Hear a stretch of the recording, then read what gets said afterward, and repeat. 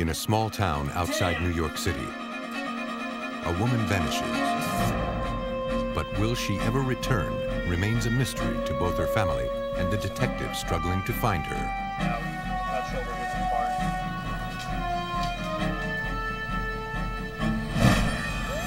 Dawn breaks at a New England hotel to reveal a body, a senseless murder brutally committed. The denatured alcohol, the drain cleaner. Any evidence left behind is scarce,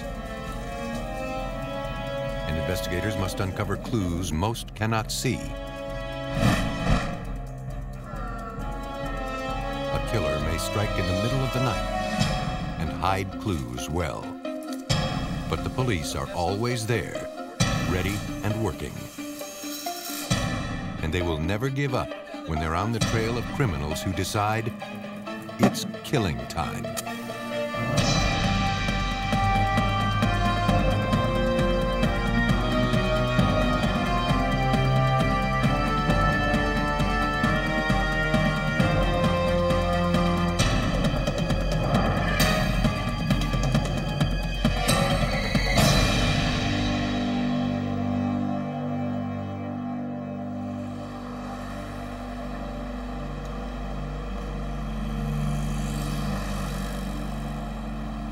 In this episode, some of the names have been changed.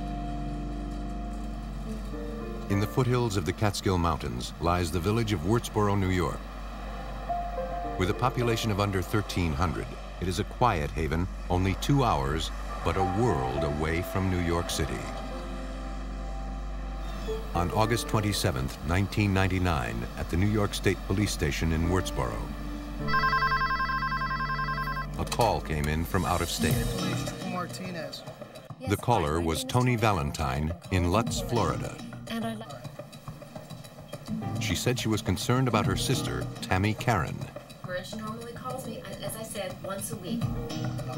Valentine had not been able to contact her sister in 2 months, which was very unusual. Yeah, I'll take her right to the house first and I'll call you back later on. She was sure something was wrong. Thank you. Hey, John, what's up? Hey, Gil, how are you? Good. I just want to run something by you. I just got off the phone. State police investigator John Jones learned that Tony Valentine last spoke with her sister on June 27th. She's worried because she hasn't heard from her sister, and she files a missing persons report at that time and asked us to check on the welfare of her sister. Investigators opened a missing persons case and traveled to the Karen home to see if they could find Tammy or her husband. It was possible Tammy simply wasn't returning her sister's calls. At the house, they were met by Tammy's husband. Yes, sir. I'd like to talk to you. They told Hal Karen about the call from Florida, and he agreed to talk to them. He said Tammy had left him. Hal Karen told me that he and his wife had been having some marital problems. He said that Tammy liked to party a lot. He was giving her money on a regular basis so that she could go out. And there came a point where she no longer wanted to be with Hal. Hal told us that he had cut her money off, and she became upset. He said that on June 27th, they argued about her drinking and doing drugs, and he left the house to cool down. He was gone for several hours. When he returned, Tammy was waiting for him in the kitchen with her bags packed. Tam! At that point, she just left the house in a small car, which he couldn't describe any further than being a small red vehicle, and that he hadn't had any contact with her since then. He did not see who was driving the car. He said she had done this before, but this time he believed she would not return. Frankly, I don't expect to, sir. For Hal, the marriage was over. Thank you. As an adult, Tammy had every right to disappear. However, she still had to be found because we had a missing persons case. Even though I didn't have any authority as a police officer to force her to go home or to make contact with anybody, it was my responsibility to find her and report that I had found her to her parents or her family so that they could have some closure. the police ran a background check on Tammy Karen. Senior investigator Tom Scaleppi reviewed the findings. Hal's pretty clean, but... The records check revealed that on several occasions there were reports of domestic violence in the Karen household, and it was determined that Tammy was the aggressor in each and every one of those incidents. Very unusual. It's not your typical domestic violence scenario. Investigators discovered Hal had an order of protection against his wife, Tammy. They also checked Hal Karen's background. He was in the Army, in our Special Forces. No violence on his part anywhere through there. The investigators contacted Tony Valentine to fill her in. Hello, Tony. This is Investigator John It appeared that her sister, Tammy, had left on her own. Talk to you maybe about that, see if we can... Tammy had called Tony and had told her that she was tired of married life and that she was leaving Hal. Maybe get some The ideas detectives from you wanted to leave nothing unanswered, so the investigation would continue. All right, thank you. There was a lot of footwork to be done, a lot of background to be doing on Tammy. Troopers spoke to everyone who knew Tammy and followed up on even the smallest leads. about Tammy Karen. She used to work here. She was Through the course of interviewing Tammy's co-workers at the diner, it was learned that Tammy was very friendly with one of the cooks. Everyone knew the two were close. And several months before Tammy disappeared, the cook moved back to Canada. She had made comments to several people that the cook liked her and that he had asked her to leave with him to go to Canada, and that she was considering this as a possibility. It was a good lead, but no one knew where the cook had gone. With a subpoena, the New York State Police secured copies of the Karen's phone records. They discovered a call to a Canadian number in April of that year. Investigators needed to track down that cook. We were able to make contact with him in Canada, and we were able to put to rest that lead. He stated that he had asked her to come to Canada and that she said she may, but that she had not returned to Canada with him. The state police distributed a missing persons flyer in the Wurtsboro area and also in Tampa, the most likely place Tammy would have headed. We had newspaper articles, we had TV coverage, all of which generated leads. All of them, unfortunately, did not pan out. Investigators kept in contact with Tammy's worried sister. As the leads started running out, it was explained to her that, you know, with Tammy's lifestyle, there's a good possibility she might have just up and relocated, putting her past behind her. Tony insisted her sister would have called by now. That she might have gone to Canada. I don't believe that she would do that. But as time progressed, and it got longer and longer over the holiday seasons and birthdays and special occasions, it became more evident both to Tony and to myself that something had happened to Tammy. Investigators felt one of two things had happened to the missing woman. Either she had drifted back into a life of drug abuse, or, even worse, she was no longer alive. Then, on March 25th, 2002, a man driving an ATV in a heavily wooded area near Wurtsboro spotted a garbage can.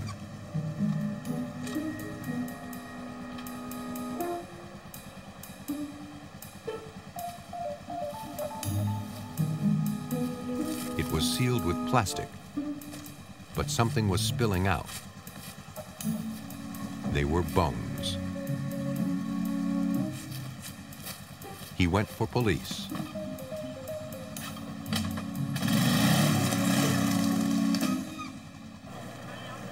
New York State troopers responded and sealed off the scene. They called in the State Police Forensics Identification Unit. Leading that team was forensic investigator Miles Anthony.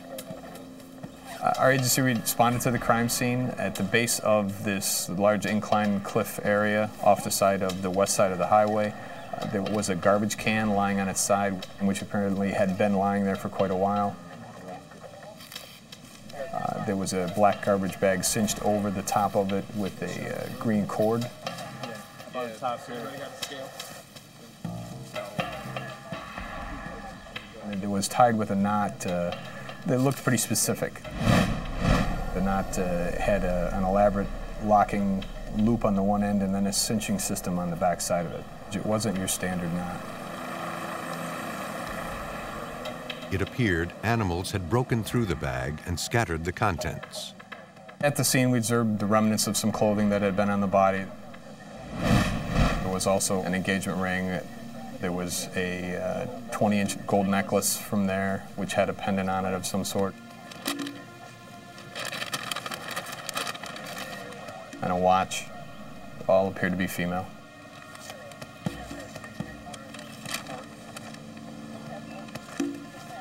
There was some animal activity, and they had removed some of the contents, and there was a trail of skeletal remains leading away from the can. All of the items were marked and collected. They hoped something there would help them identify the body.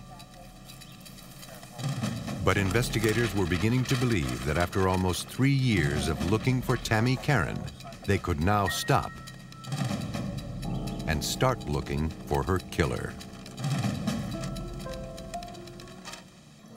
In the summer of 1999, New York State Police began looking for Tammy Karen, reported missing by her sister. 2.5 years later, in the spring of 2002, they found a body in the woods of Wurtsboro. Bones were discovered in a garbage can that had been secured with an unusual knot. Investigators working the Tammy Karen case believed their search was finally over. The remains were found less than 2 miles from her home, where she was last seen. New York State Police senior investigator Tom Scalepi. We surmised it was Tammy due to the proximity of the Karen residence, the physical features of what we could determine, hair, etc. It fit the description of our victim, but we weren't not 100% sure. That was our main focus, is getting the remains identified. The garbage can and its contents, in addition to the rope and knot, were removed in their entirety and sent to the Forensic Investigation Center in Albany.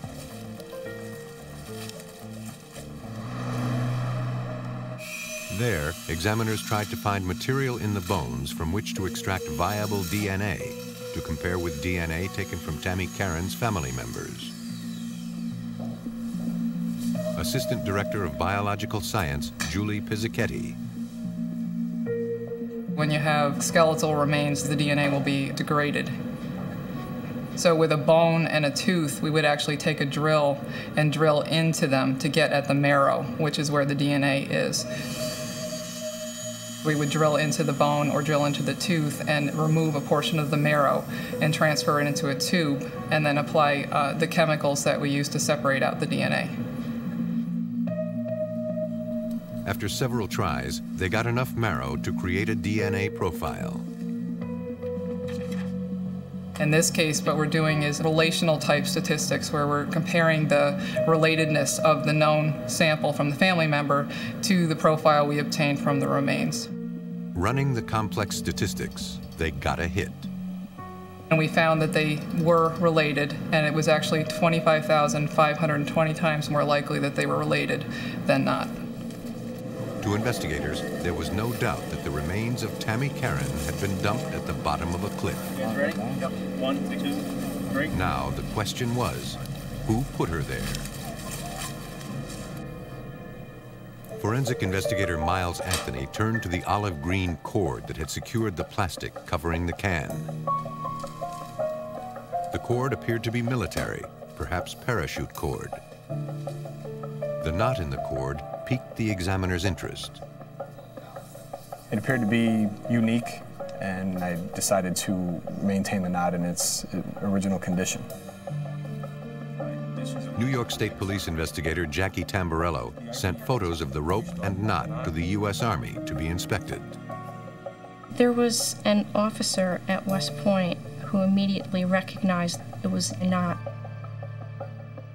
Captain Mark Sheehan from the United States Army examined the rope.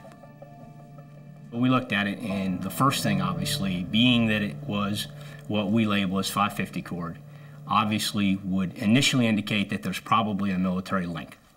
Then secondary, we started looking at other things in the way it was fashioned. And that's when we picked up on the knot. It appeared that there was a bowline-type knot. That indicated the killer was professionally trained. We have a seared end. We have a configuration of multiple knots that basically turned into some type of tightening system. And in my mind at that point, this was not something that your average soldier went out and made. Obviously, the person that rigged this had an extensive military background, and I thought that they were either currently serving in the special operations community or probably had served in them prior to and were out. Police knew the victim's husband, Hal Caron, had been in the Army's Special Forces. Investigators traced the cord through its manufacturer and learned it was only shipped to a limited number of Army bases at specific times. Investigator Tom Scalepi had his team compare those times to Hal Caron's military assignment records. Coincidentally, Hal Caron was assigned to these particular Army bases during that time and had access to this cord. By this time, Hal Caron had moved out of the house he once shared with Tammy. With the permission of the current resident, the forensics unit searched the place. Nothing of evidentiary value was inside. But outside, in the bushes, they found something. Hey, Miles, you want to come over here for a minute? I think we might have something here. We located a piece of the parachute cord behind the corner of the house where the garbage cans were stored. The cord appeared to be consistent with the cord that was on the can. They brought the cord from the residence and the one found with the body to the Army Research and Development Center in Natick, Massachusetts. The senior textile technologist examined both. He said they had consistent fading. They both had 4 strands, 2 light yellow, 1 green, and 1 white that completed 1 piece of the filament. The technologist also pointed out that the ends of both pieces of cord had been heated over a flame. They had consistent twisting qualities and consistent charring, and it was possible that they could have been 1 piece at one time, although he couldn't say for sure. Now, investigators hoped clues on the garbage can would identify her killer. Forensic investigator Miles Anthony could not find usable prints on the outside of the can. But Anthony noticed something the killer might not have. On the side of the trash can was a colored adhesive that bared the name of the sanitation company that would pick up that garbage. On the back side of that sticker is an adhesive. Someone who had placed that sticker on the side of the can may have left a latent fingerprint on the adhesive side as they were applying the sticker. On the adhesive was a single latent print. Police secured copies of Hal Caron's inked fingerprints from the Army. And now they needed to find out if Tammy's husband's print matched the one found on the garbage can that contained her bones. If they did, investigators believed they were finally closing in on her killer. In 2002, in Wurtsboro, New York, state police investigators found a garbage can containing the remains of Tammy Caron, who had been missing for 3 years. 1 latent print was recovered from the label on the side of the can. Investigators believed if they could identify the print, they would identify the killer. Forensic investigator Miles Anthony compared the print to that of Hal Caron, Tammy's husband. I was able to compare the 2 of them and match the latent fingerprint that I had gotten from the back of the adhesive to the known inked prints. It was a positive match. It was an absolute match to Hal Caron. Finally, District Attorney Stephen Lungen had enough for an arrest warrant. This case came together ultimately as a result of forensic evidence and its examination. Fingerprint evidence, fiber evidence, DNA evidence. They decided to arrest the suspect away from his house in case he had weapons inside.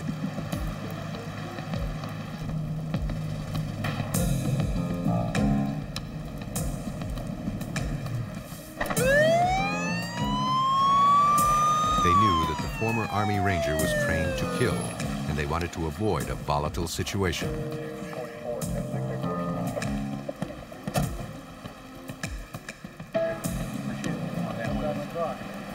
Officer will take care of it. Just roll the window up. On August 6th, 2002, New York State troopers took Hal Karen into custody without incident. I'll just put you in the front right here. 41.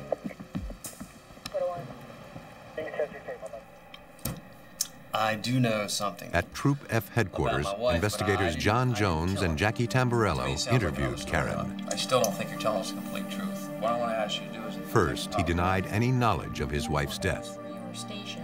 When confronted with the evidence linking him to the body, he changed his story. In fact, I think I probably... In his latest story, he describes returning home, finding Tammy Karen in the bathroom of their house, sitting on the toilet with her head in the sink, and appeared to have died of an overdose. Stand up, please. He said there were crack vials all around her, and he worried if he called police, he would be arrested for drugs. So he disposed of her body. Step out this way. The investigators needed to check the possibility of a drug overdose. We were very lucky in this case. We managed to find what turned out to be her liver. The liver is able to give us a lot of information about her blood chemistry, and we were able to utilize that to determine her toxicological state. Toxicologists at the Forensic Investigation Center reported slight traces of echoline, a chemical byproduct of cocaine. But the amounts indicated infrequent use, weeks or months before death.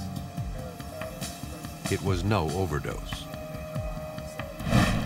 I had to buy groceries. Investigators believe that on June 27, 1999, the couple had argued, as Hal Karen originally stated. But during that argument, he attacked her. He probably strangled her. He knew he had to get rid of the body. It would fit in the municipal garbage can. He could seal it off with parachute cord and plastic garbage bags. He took her to the cliff a mile and a half away and dumped her. Hal Karen was convicted of second-degree murder and sentenced to 25 years to life. In New York, investigators had to navigate through lies and dead ends, revealing a brutal crime that at first seemed like no crime at all. But in Vermont, things were not so subtle. The town of Rutland is a small, working-class city nestled in a quiet valley in the heart of the state. It is the sort of place where everyone knows everyone else, and violent crime is rare.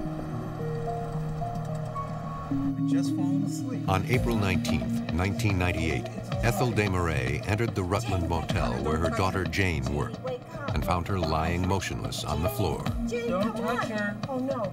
It looked like someone had tried to burn Jane. She wasn't breathing. The motel owner called for help. Vermont 911. It looks like my night. And the emergency operator immediately dispatched patrol officers and detectives. 5548, respond to the Rutland Inn on South Main Street. Oh, I need to talk to you. Stand up. It's fine. Although she couldn't believe it, Mrs. Desmarais knew her daughter was dead. Detective Chris Kiefer Chaffee responded to the probable homicide, rare but not unheard of in the area. It happens. We're not immune from all the other types of crimes that happen everywhere else. It just doesn't happen as often, which is what we're real thankful for. By the time Kiefer Chaffee arrived at the motel, other investigators had secured the scene. But this case would be like no other the detective had encountered. The victim was her friend. And I was advised that the night clerk had been murdered. Her name is Jane Demaray. And I know Jane. I've known Jane for years. What did you see? Investigators took preliminary statements about the discovery of the body.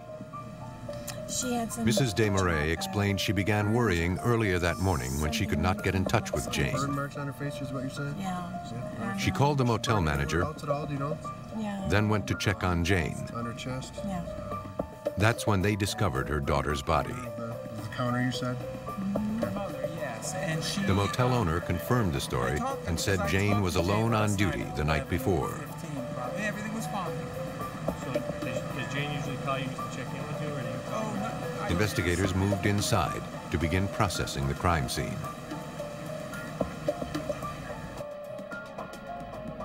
It was immediately clear to Sergeant Rod Pulsifer that someone tried to burn the body. When we came into the main lobby, she was lying on her back on the floor. There were several cans scattered around her, which appeared to be chemicals, which had been thrown on her and appeared to have been ignited.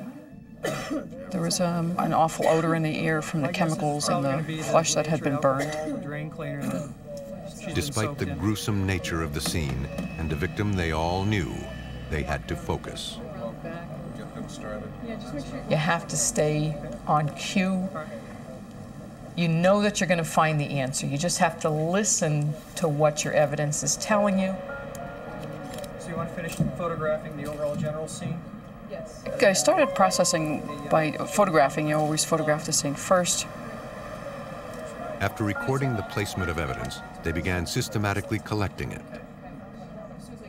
We had recovered some pieces of paper advertisements in which there was a bloody palm print and what's called the interdigital portion of the palm. That was a significant piece of evidence. All right. Okay, you see that blood stain? Next to the body was a small blood stain, probably from the victim. I noticed that Jane had a cut on her nose. The killer might have gotten her blood on his hand, then touched the paper. Probably about 5 foot. Okay, divide that into about... Hoping the killer left more traces behind, they dusted nearby surfaces for latent fingerprints. I've got prints all over this countertop. Detective Kiefer Chaffee collected the empty accelerant cans near the body. All items normally found in the janitorial closet. A can of linseed oil, wood cleaner, drain cleaner, and paint remover. They were flammable, but not combustible. So the fire was short-lived. At the front desk, the detectives found signs of robbery. Partially opened. And it looks like these... Cash drawer had been opened. Some cabinet drawers in the back office area had been opened also. From receipts, they determined roughly $500 was missing. It looked like the fire was not the cause of death. On the victim, up around the neckline, there were markings that would lead us to believe that she had been strangled. An autopsy would tell more. Trace evidence might have transferred onto their gloves, so investigators also placed them in the body bag for the medical examiners to check.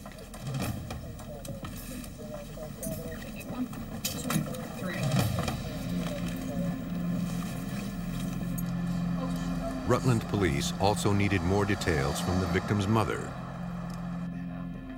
Despite the unimaginable horror she experienced that morning, Mrs. Desmarais tried her best to answer all of the detectives' questions. Jane's mother explained to us that she dropped her daughter off there that night, about 11 o'clock. The mother came inside with Jane, as she normally did. Something happening? 8 number 3 with Sheila.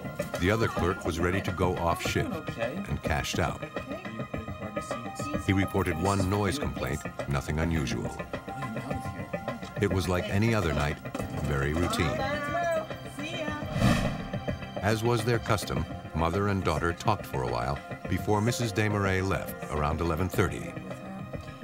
So what happened after? She said there was nothing that would explain such a horrible crime. I think it was around... Jane's a very docile person, hard worker, led a very simple lifestyle. To have something like this happen to somebody, there was just no reason. There was just no visible reason other than the money that appeared to have been taken, and her maybe trying to stop them. But to go to the extent of the burning certainly baffled us. The autopsy was performed at the chief medical examiner's office in Burlington. It confirmed the victim had been doused with chemicals and lit on fire. Minor hemorrhages on the neck and in the whites of the eyes revealed the cause of death, according to Dr. Paul Morrow. The cause of death was asphyxia due to some form of strangulation. The examination didn't reveal a specific means. It wasn't clear from whether the assailant had used his hands or a ligature of some sort. In any case, it was a gruesome crime for this quiet New England town. At the Rutland Police Department, investigators met to review the case and plan. Approximately, again, most crimes in the area are solved quickly. We're a small community, and you know your good guys and know your bad guys. So automatically, when something happens, you just start running a list through your head of the people in town that had the potential for doing something like this. However, the circumstances in this case, with the strangulation and then the burning, there was nobody that came to my mind. There were no suspects in sight, and the first crucial hours of the investigation were slipping away. That's when everything is fresh, everything is hot, and that's when you get your best leads and gather your best evidence. Rutland police methodically interviewed everyone at the motel. I'm not sure if you saw our cruisers out in the front lot or not. Finally, they found two guests who had a promising lead.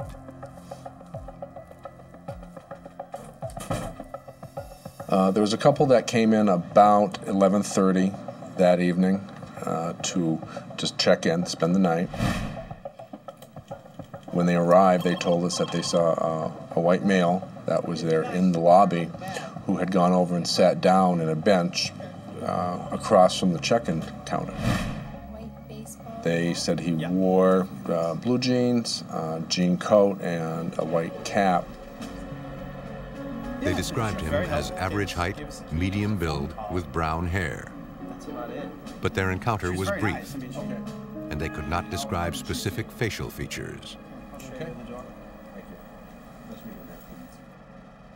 Rutland police immediately put out a press release with the description, asking anyone with information to call it in. They had the bloody palm print and now a general description. But they always believed they would find the killer. With the team that we had working this, I knew we were going to solve it. It was just going to take some time. The cops of this small Vermont town would not give up. For them, it was personal. They would not stop until they found Jane's brutal killer. In 1998, night clerk Jane Desmarais was found murdered in a Rutland, Vermont motel. She had been strangled, then doused with chemicals, and investigators believed her killer had attempted to burn her. Investigators had a vague description of a man seen in the motel lobby with Jane. A description was released to the public. But their best piece of evidence was a bloody palm impression recovered on a piece of paper in the lobby. Rutland detective Chris Kiefer-Chaffee brought the impression to forensic laboratory specialist John Creighton.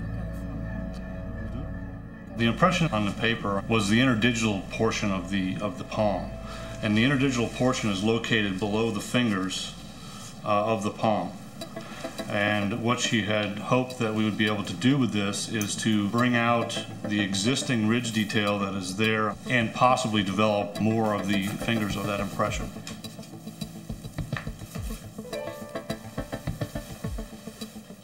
To develop unseen fingerprints, Creighton sprayed the flyer with an anhydrous aerosol.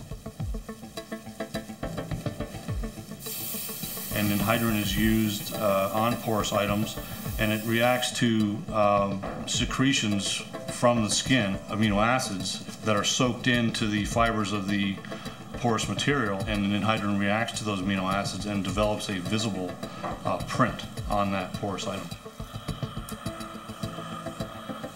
Introducing heat and steam from a household iron causes the reaction. The fingers of the palm above the interdigital area were developed visibly. He could clearly make out the prints of 4 fingers of a right hand. But there was more. On the middle finger, he noticed an irregularity that appeared to be caused by a wart. I thought the aberration at the tip of the finger was a good additional item for identification purposes because of its uniqueness. You could eliminate someone relatively quickly just by keying in on that area of the finger. Now, with viable fingerprints, Detective Kiefer Chaffee could eliminate suspects generated by the press releases. What's your name? We had an awful lot of tips come in, and we were able to approach some of those people, explain to them, look, we'd like to take your fingerprints. We had some prints at the scene. We'd like to eliminate you as a suspect. And they voluntarily came in, gave us their fingerprints. But checking the prints of the people called in, as well as those of all employees and guests, was a tedious process.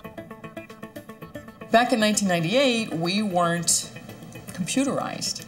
We did not have an AFIS system, which is an automated fingerprint identification system, so all of our comparisons were done by eye. So literally taking hundreds of cards and doing a comparison to what was found from the scene. Despite dozens of man-hours spent checking the prints, none of them matched. It was a dead end. They needed to broaden the search. We had requested the computer database search in all of the states that were currently on an AFIS system. We also went through Canada, had them do a database search, and we went through the FBI and had them do a database search. So we have literally compared millions of fingerprints, and we are not coming up with an answer. We have not come up with an identification. So that tells me this person has simply never been fingerprinted before. 5 days passed with nothing solid. Then, investigators learned the motel owner's son had a possible lead. He came up with Robert White, who had worked there. He'd only worked for about 2, possibly 3 weeks. He'd been fired from the motel for sleeping in the lobby when he was working, really not wearing appropriate work clothes, dressed kind of shabbily, is how the owner's son put it. You can just give us a call. It wasn't much. Robert White was just a fired employee with no specific link to the crime. He, like everybody else, was put into the pot and, following our methodology of the investigation, was put on the list to be contacted and interviewed. White was not home when officers checked his apartment several times. Not unusual with people on investigators' lists. But he began to distinguish himself from others on the list by not returning investigators' calls. We had gone to other places, people weren't home initially, left messages, and they contacted us right away. And he was one that didn't, and that raises an eyebrow. Rutland officers traveled to Mendon, Vermont, to the last motel where White was known to have worked. One of the clerks there knew White, but said he did not work there any longer. She told police White had a temper and threatened her once. She said it had happened the year before. I know it's none of my business. The clerk knew White was married.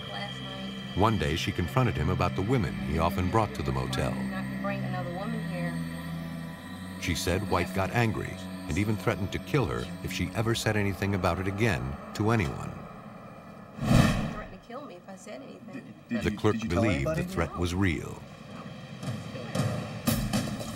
Investigators needed to learn more about Robert White. Do you have the criminal record check that I asked you for? They received the results of a background check on White.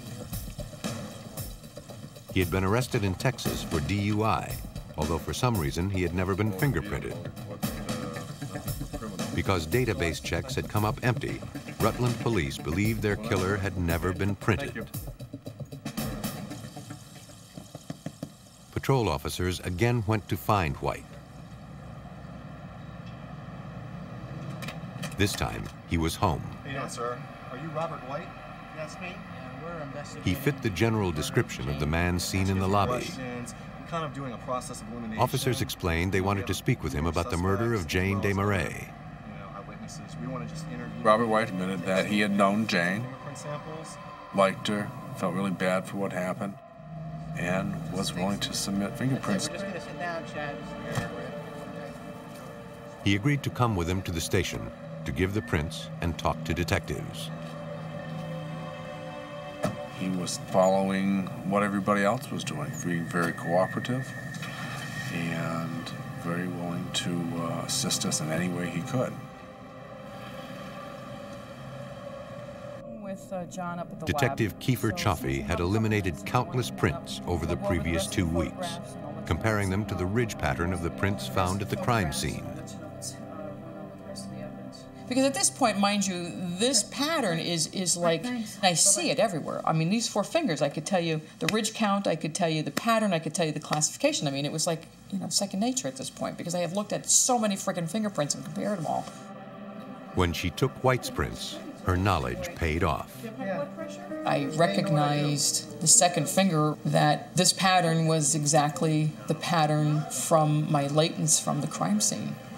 So of course I'm now rolling finger number 3. I find the wart on finger number 3. She believed he was the one. I knew there was a break in my voice. I knew that my heartbeat at this point was, you know, climbing pretty quick because I'm recognizing the patterns. But I had to conceal that. I could not let him know that I was suspecting anything. While other detectives took White aside for an interview, Kiefer Chaffee did a quick visual comparison.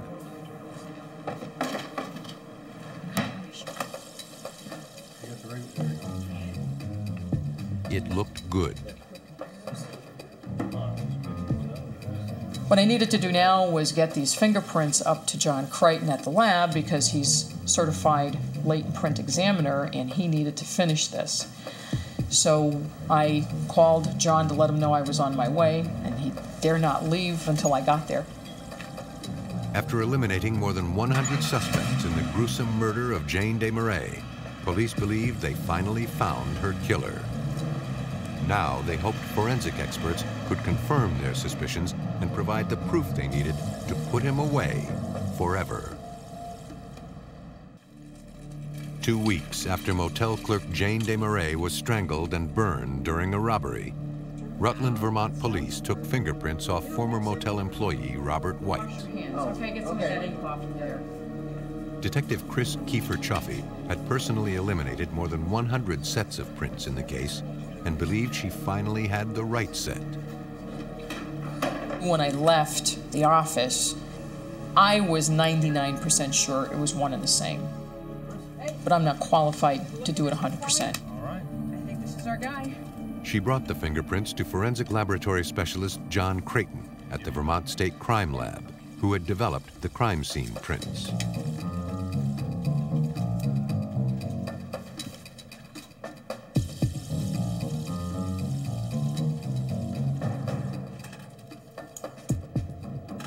And he was able to make the identification.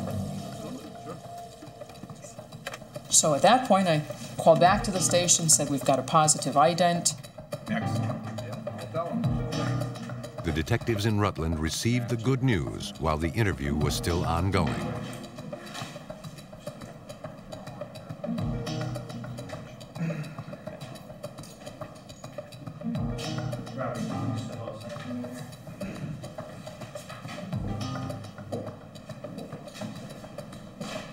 Robert White, under the arrest for the murder of Jane DeMarais. Robert White was arrested and charged with the murder of Jane DeMarais. You say Canaan will be used against you for law.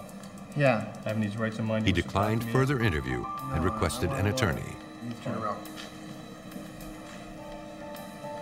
He was held on $250,000 bond.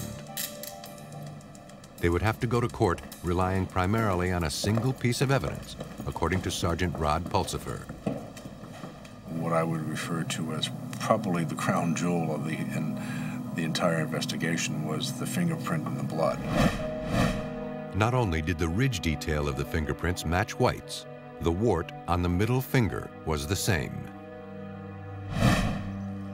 At trial, prosecutors told the jury what they believed the crime scene evidence proved had happened on the night of April 18th, 1998. There was no sign of struggle. Jane DeMarais must have known the killer. When Robert White showed up, she would not have been concerned. Late for a reservation, isn't it? In fact, she had once covered for White when his cash drawer came up short. But if he took money from her drawer, Jane would have tried to stop him. Jane's body was found in the lobby. She must have confronted him there. Though he perhaps didn't intend to kill Jane, I don't believe he expected Jane to put up such a fuss. But that's Jane's personality. That's Jane, in and out. She's a wonderful woman, and she was very protective of the people that she worked for. At some point, he knocked her against a desk, causing her nose to bleed. Then he strangled her. It would have taken several horrifying moments for Jane to die. Her blood on his hand, White leaned on the flyer, leaving the print.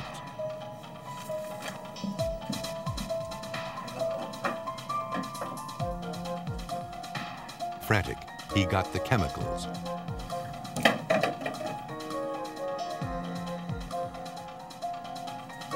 And dragged Jane out of view of the front door.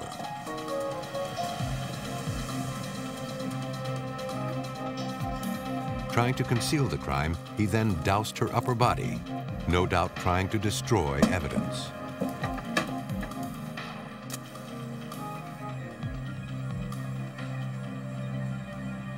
He lit the fire and ran. But the fire was short-lived, burning the victim's face and hands and little else. Robert Lloyd White was found guilty of second-degree murder. He was sentenced to life in prison with no possibility of parole. When killers strike, they leave their mark. But police are there to find it and make the criminals pay.